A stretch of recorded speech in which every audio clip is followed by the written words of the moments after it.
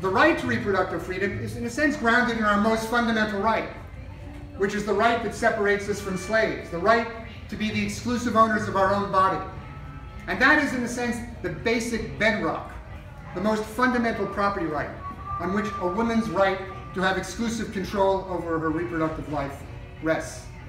Now, we have to keep in mind that having the right to abortion does not mean that a woman is able to exercise that right in conditions that she has chosen.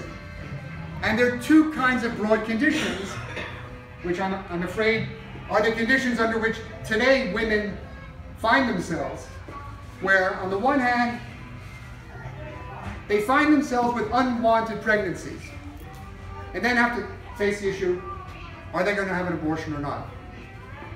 Well, why should a woman have to deal with unwanted pregnancies? We can remove that situation by ensuring that every woman has free access to birth control and day-after pills as part of a health care that serves everyone, where health care is treated as a right through a single-payer system that, unlike Medicare for all, has no co-pays and no deductibles. Because as you know, people who have Medicare, I'm on Medicare, people who are on Medicaid, they can't afford to use it because there are substantial co-pays and deductibles, and it doesn't cover everything. But if we have a healthcare system that guarantees every woman free access to contraceptives and day-after pills, unwanted pregnancies will almost be removed as an issue. But then there's the other situation, the unwanted situation, in which a woman faces the choice of what to do with the pregnancy they have, in this case, have chosen. A woman may want to have a child, but she's worried that she doesn't have the economic resources to be able to bring it up.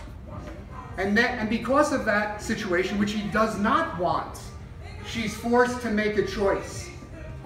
And that choice, if it be to have an abortion, is not truly free, because it's under constraints that she would not have willed if she had the choice. Well, we need to remove that. How do we remove it? We have to guarantee every woman, as well as every person, economic independence and security. First and foremost, by a federal job guarantee, fair wages, employee empowerment. Okay? Secondly, we have to ensure that women don't have to worry about having children interrupt their career advancement or their political advancement. Well, we have to have these measures that balance family and work by requiring the paid family leave in the ways I've mentioned.